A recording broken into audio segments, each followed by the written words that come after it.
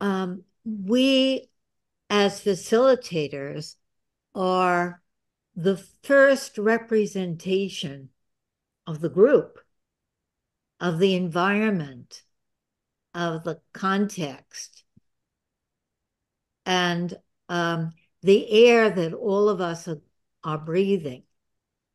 And we're creating in our attitude, in our way of being as facilitators, we're creating a society in a way. It's so interesting that we get to do that when we start a group. We get to initiate a way of being. We could say we're modeling it, but we're breathing it, we're being it, and we're creating it, and it is creating us. But facilitators, in a way, have the first move in that, oh, I don't even know, because that's too linear, right? I'm thinking the old way.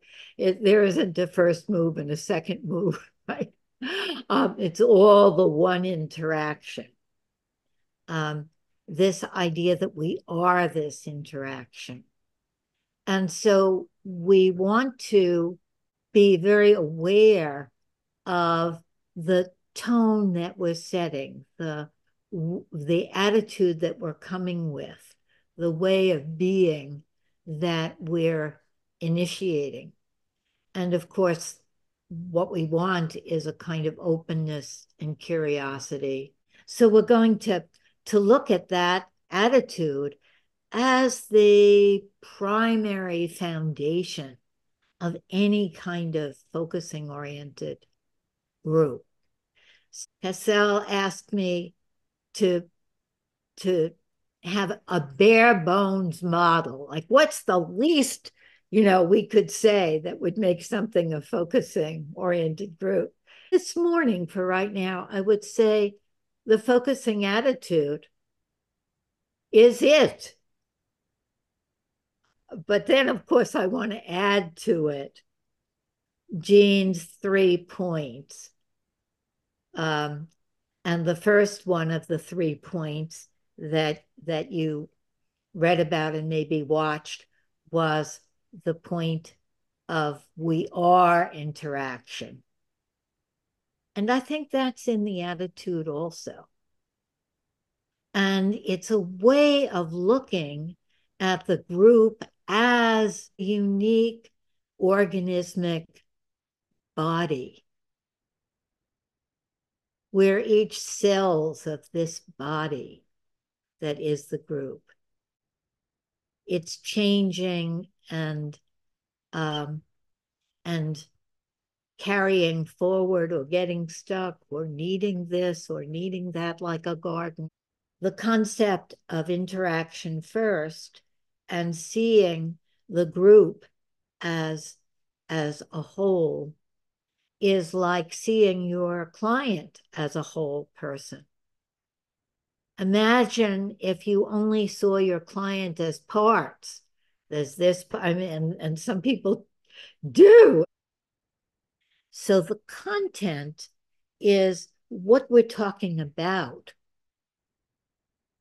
And that could be many things on different levels. You could have this conversation on this level, and then there's this one, and they're all interweaving. And it's wonderful and very important to keep track of the conversation.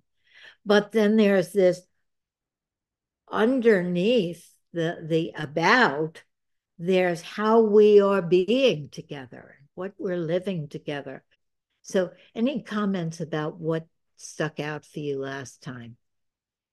I was the interaction that it wasn't like I'm up here facilitating the group, Yes, but right.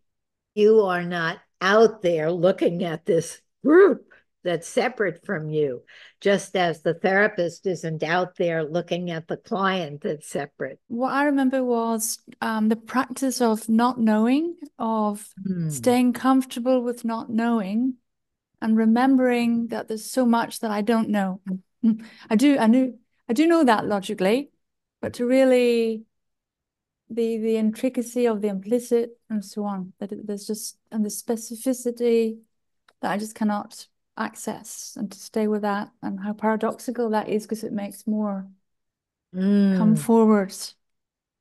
It's like almost like a discipline or a practice, I'm finding.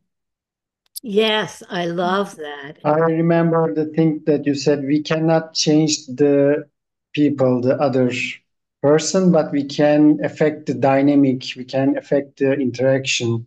That was important for me. So, and close to this, maybe we are making the group and the group is making us, that interaction. Beautiful. Thank you. That's almost my slogan. We can change the others, but we can change the dynamic. Yeah.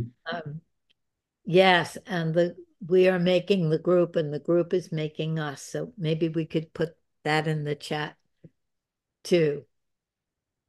And Katerina's helping us with those gathering these little pointers. Anybody else?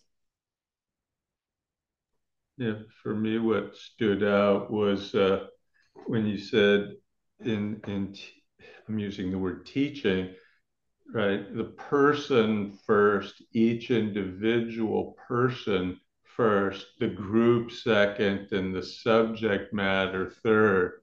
Mm, mm.